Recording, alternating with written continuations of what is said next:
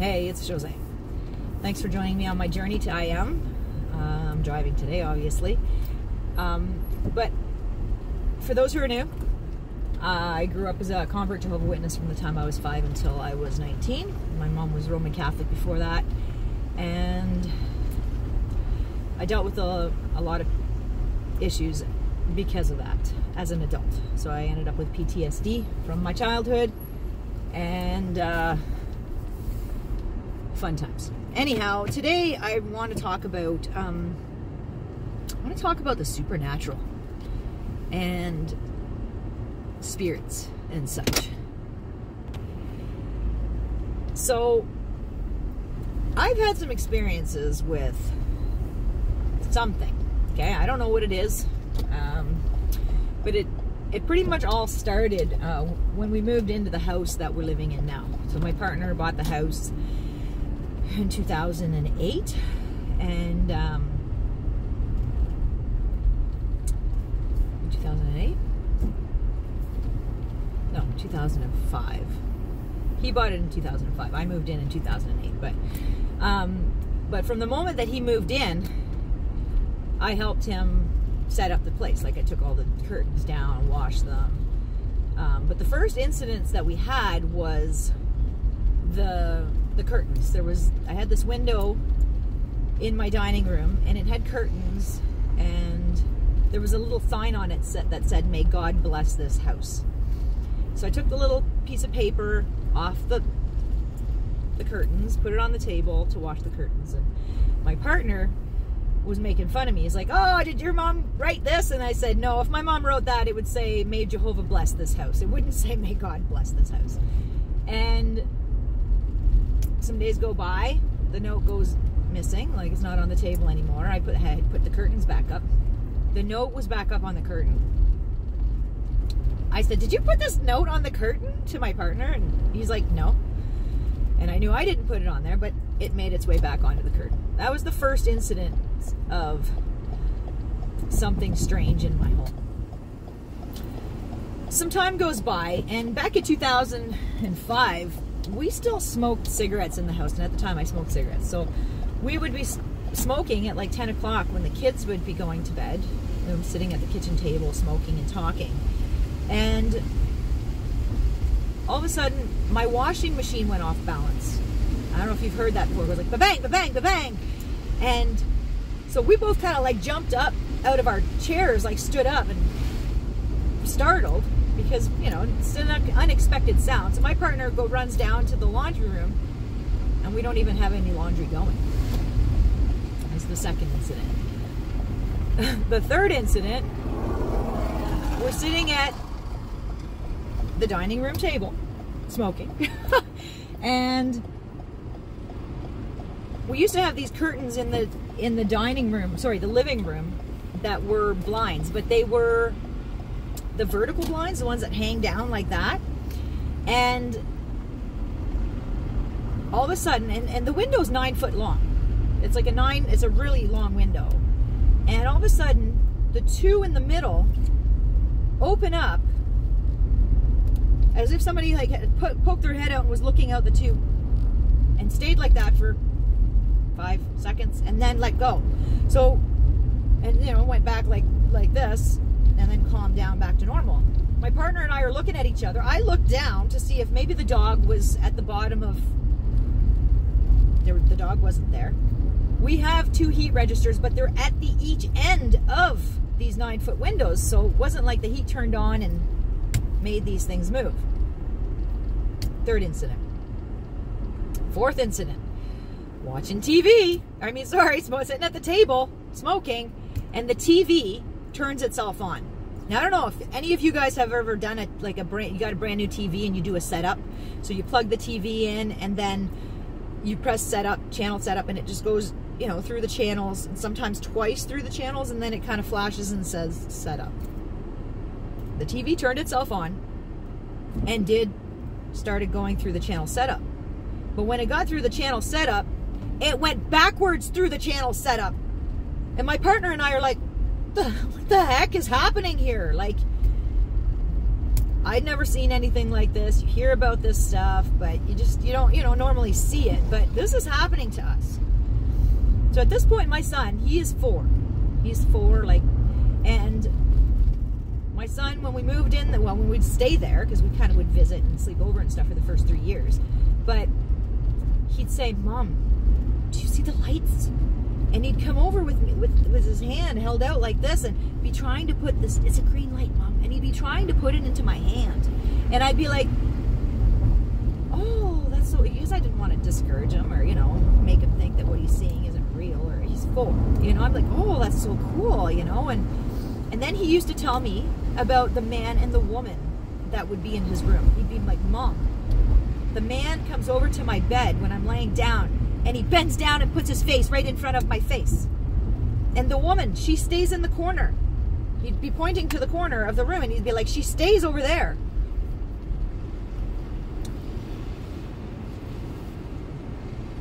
I'll tell you about some years later, like probably, I don't know, 10, 11 years later, I went to go see a spirit medium. And just to know. I mean, I don't know these things, and they have been told they're bad, but I'm still going to go look because that's the person that I am. So I went to go see a spirit medium, and as I'm talking to this spirit medium, she tells me that I have 3 spirits in my home. She says there's a man that's not very nice, there's a woman who fears the man, and there's a small kid, a small child, and he's the one who's always taking your keys.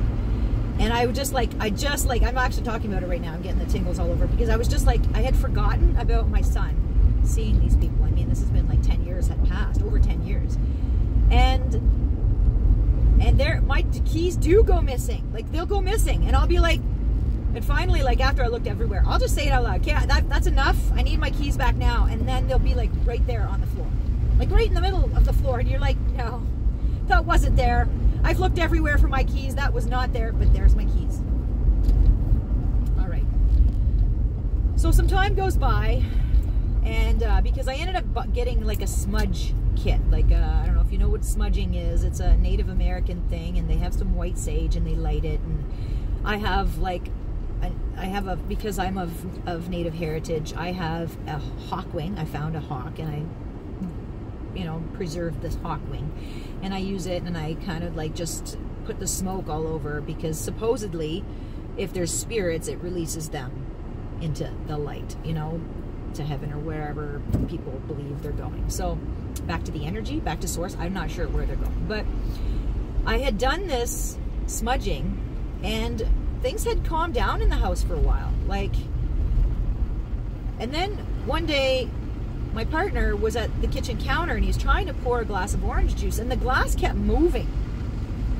And I don't know why I said this, but I said, "Oh, it's just your buddy Kenny Evans messing with you."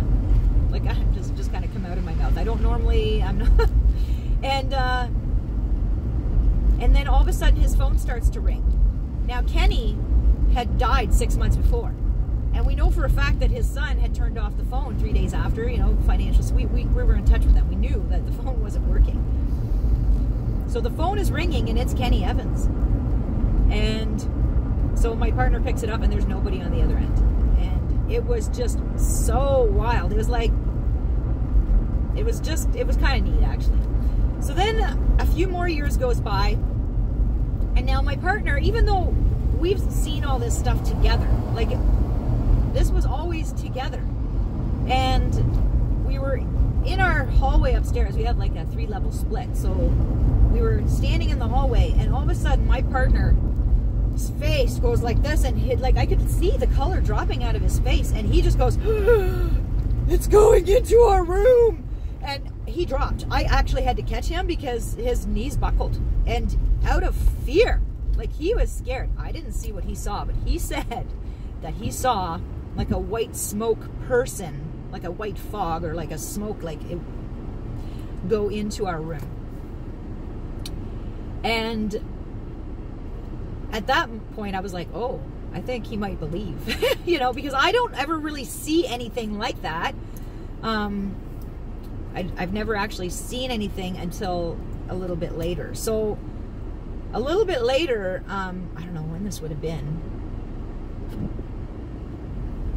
I was camping with my partner and his brother, and I ate some mushrooms, and so did one of the other people, but not my partner. My partner was just, he drinks beer, he kind of, you know, keeps an eye on me, makes sure I never take too much to get foolish or anything like that. But so we're all just sitting there at the bonfire.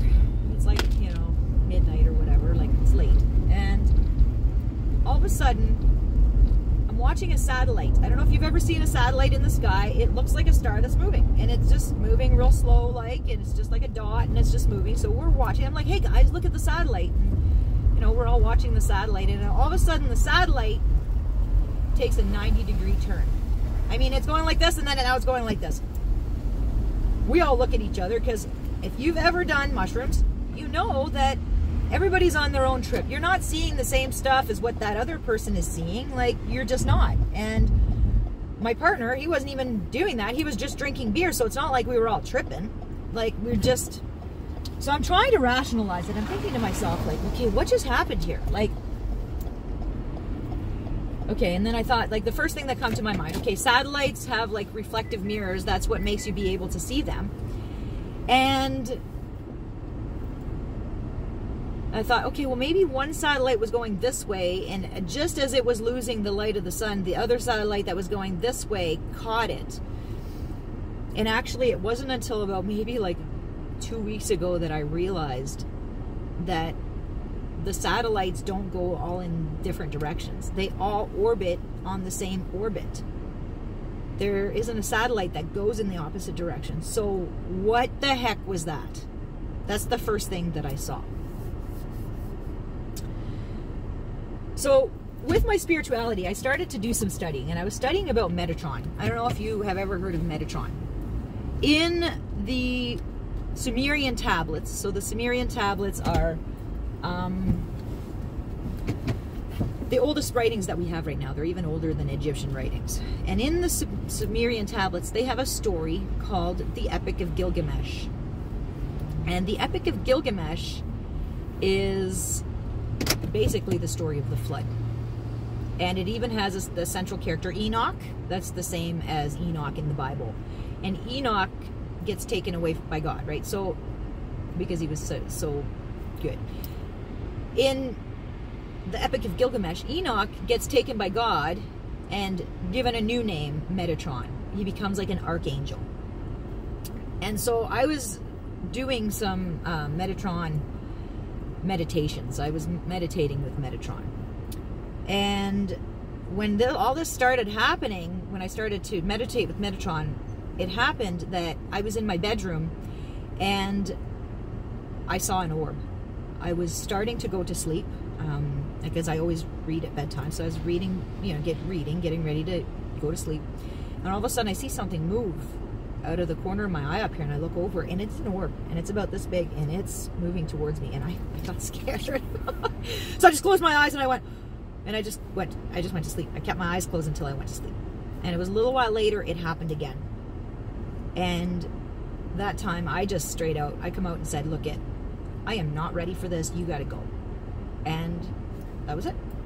Because we have more power than they have, right? You tell it to go, they have to go. Like, that's just how it is. We have more power here in this plane of existence. They can scare us, but that's about it.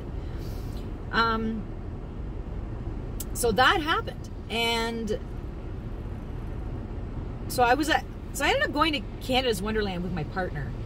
And because I used to love, up until my car accident 3 years ago, I used to love roller coasters.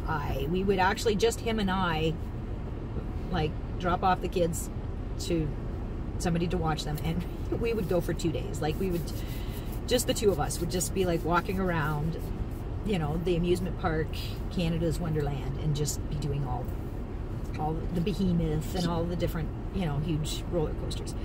So we went to this one roller coaster, and it was kind of like Top Gun that they have at oh, what's that one? Oh my goodness, Sandusky, Ohio. They have an amusement park. Anyhow, it's like a hanging one. It's like where the rails are above you and you're in a, so then when you're going around the corners, you're going like this. So I started to get a little anxiety before going on this, and I never get anxiety on roller coasters. So I was like, oh, this is odd. And I thought, okay, I'm just going to meditate. I'm just going to close my eyes and like get into like, you know, a relaxed state. And I decided to invite Metatron to enjoy this roller coaster ride with me. So I get on the roller coaster ride and I literally just closed my eyes. And I kept my eyes closed for pretty much the whole day. I might have opened them up a little bit, but just closed them and like just tried to stay in a relaxed state and just feel the movement of the roller coaster. And I did that. We get to the end of the roller coaster. And you know how you have an attendant that comes and checks your seatbelt to make sure that it's done right so that you don't fall and sue the park or whatever. So, or die. He comes over, and it was the same attendant that had buckled me in. It was like an Asian person. And you'll never guess what his name tag said. His name was Enoch. I'm elbowing my partner. I'm like, look! And he couldn't believe it either. He was actually like, because he knows, like I tell him everything that I'm learning. As I'm learning it, I tell it. He actually has a nickname for me. He calls me Preacher Jose. I'm not a preacher, but I was always, that's what I do. When I learn stuff, the people that I know, I'm telling them what I'm learning. So he was well aware of the Enoch Metatron. And I told him that I was doing a Metatron meditation during this and allowing Metatron to be with me. And then all of a sudden, my attendant's name was Enoch, his name tag. That's not even a call. I've never seen that name on anybody ever. So I have some more stuff that I'll be able to talk about in a little bit, but I'm already at like, almost 17 minutes and I'm going to cut it off here. Thanks for joining me on my journey to I Am. If you have you had any similar experiences? Were you scared? Were you excited? Were you feeling like it was somebody that was protecting you rather than trying to hurt you? Because I never felt that anything was ever trying to harm me. Communicate with me maybe, but not harm me. And definitely, I found it fascinating. Because being an agnostic believer, I need proof. I need to be able to see something, right? So these things have shown me that there is more to this plane of existence. Now, before I go, I do want to tell you one thing. I'm not sure if you're aware, but we live on the rainbow spectrum. What that means is that we live, so there's like an energy scale, right? It's actually like whatever way you want to look at it. But the energy scale, the rainbow, so red, orange, yellow, green, blue, purple, they vibrate at a certain vibration, like energy vibration. And that's where we live, is in this energy, this frequency, and because we can see it, we can see all the colors. Once you get above purple, there's ultraviolet. It's colorless to us. It's blind, like we can't see it. And when you get below red, there's radiation, and we don't see that either. So all energy above UV and all energy below radiation are invisible to our eyes. They're not on our physical plane of existence. So it sounds kind of silly, but we could have actually, not silly, but incredulous, how about that? We could actually be having things that live at those higher frequencies that we don't see, or lower frequencies that we don't see, inhabiting the exact same space that we are, and we don't see them. So something to think about there. I don't know if you know that, we live on the rainbow spectrum. That's where we're at, and just thought I'd share that with you. So I hope you guys have a great week, and I hope you learned something new today. That's always my favorite thing to do. And again, as always, I love you because I love me. You have a great day.